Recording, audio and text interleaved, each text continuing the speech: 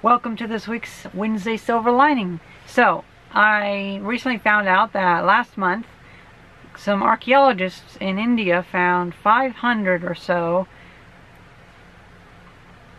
Mysorean rockets, basically large bottle rockets used for warfare in the 1700s by Tipu Sultan.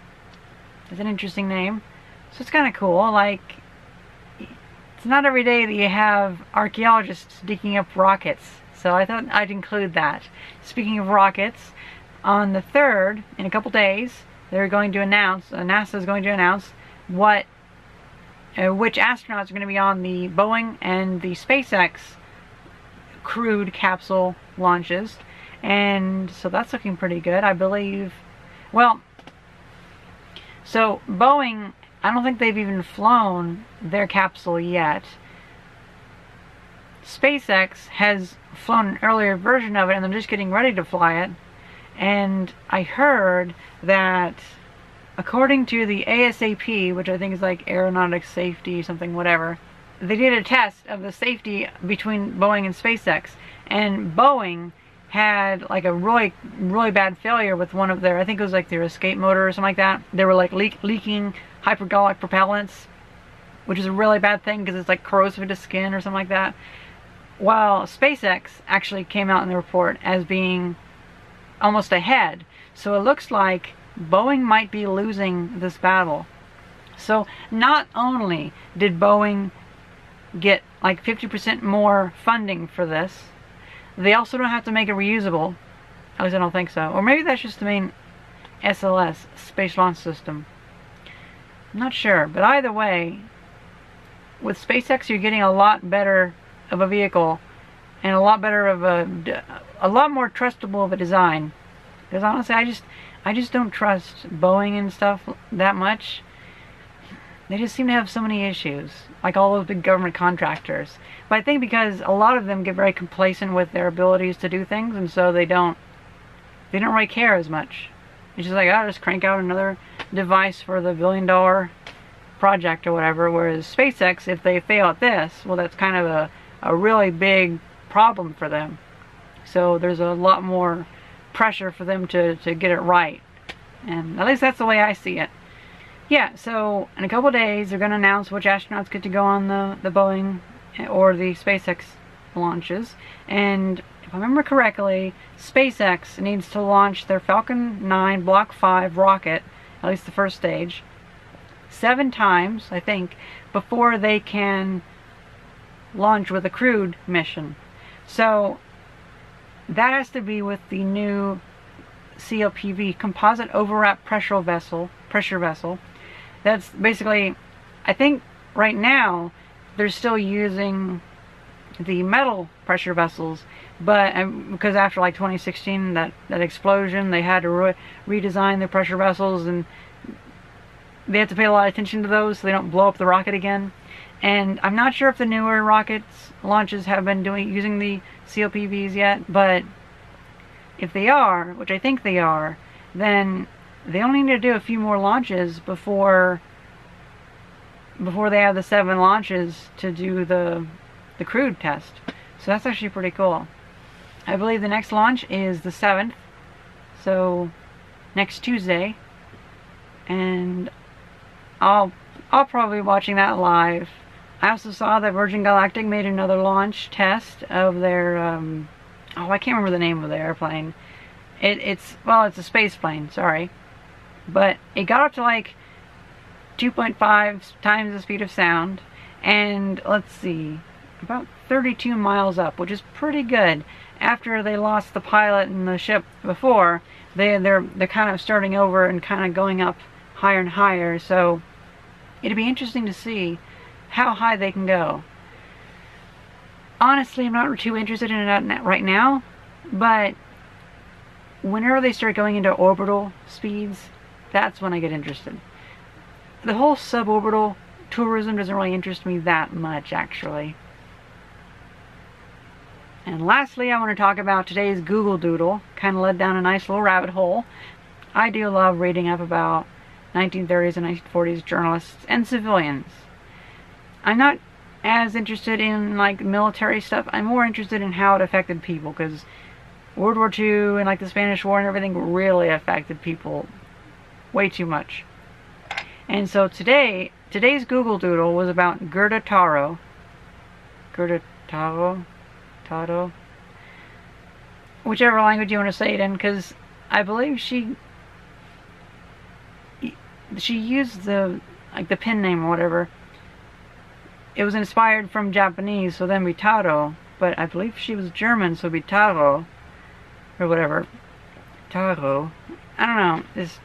Anyway, it was a nice little rabbit hole to read, and yet one more female creator of the 30s and 40s, well, not so much 40s for her, of that era that is really interesting. Like, there was a good number of, especially journalists of that era, that were female and really interesting, but lived very short lives. Although I guess a lot of people in that era lived pretty short lives. Kind of like Anna Marie Schwarzenbach. I think she died in like 1941, although she died in a bicycle accident. But, I mean, Gerda Taro died in, yeah, maybe I should just call it Gerda Taro. Maybe like that. She's German, maybe just call it that. She died in the Spanish Civil War, being run over by a tank and reversing over her. So that's pretty bad. But it's interesting. Another little side note to that little rabbit hole to jump down. A photo of her on her deathbed recently surfaced this January, and it definitely looks like her. And I mean, it's sad, but life is sad. So I don't know, just that was kind of, I never heard of her before, and I'm really happy that Google did a Google Doodle, and I really liked it, because I love reading up about the 1930s for some reason. I really love it. And it's a real shame that so many of those people died. Some people just die, and horribly. Yeah, life's rough, no doubt about it. Well, shoot. Once again, I did not end the Wednesday Silver Lining on a good note. But maybe that's the key. Have a good note throughout it, and then end on a little bit of a bad note, and then it doesn't leave you depressed, but it leaves you wanting to make an improvement on the next week. You know what I mean? Because I think the issue with the mainstream media is that they only have like a piano with one key. They only know how to do everything on a bad note. So of course they end up on a bad note.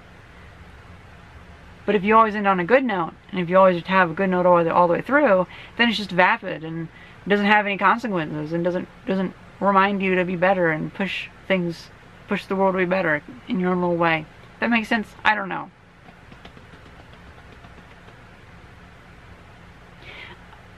Lastly, a little side note, so like idea 4.1, I heard something interesting today, a phrase, I think it was on Beam News or something like that.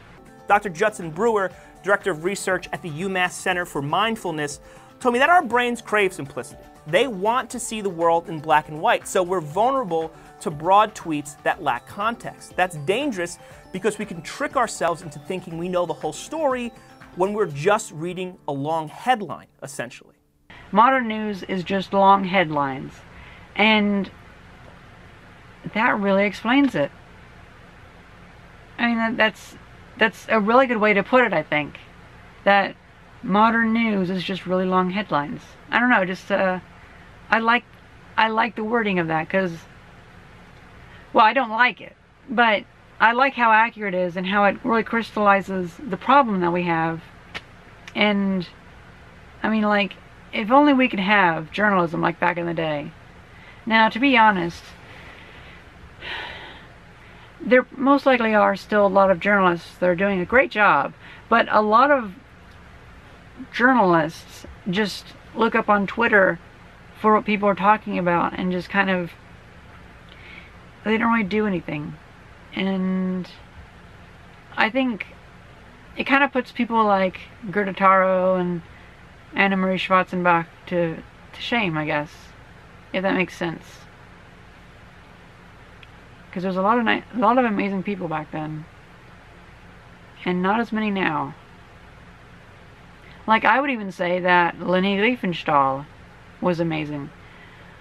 An amazingly good example of what not to do. And I also would consider her dead after World War II, because her career was basically dead and buried after World War II.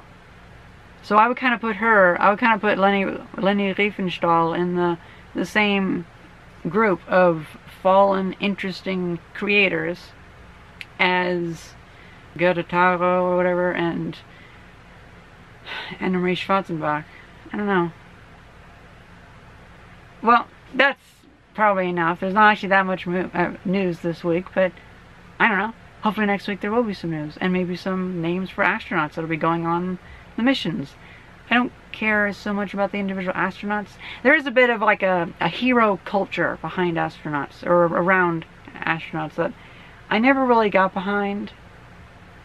I can definitely understand, like, Mr. Hadfield, but that's not so much that he's an astronaut, more of that he's an interesting person to listen to. Although, his son, who runs the channel Rare Earth, I think he's even cooler.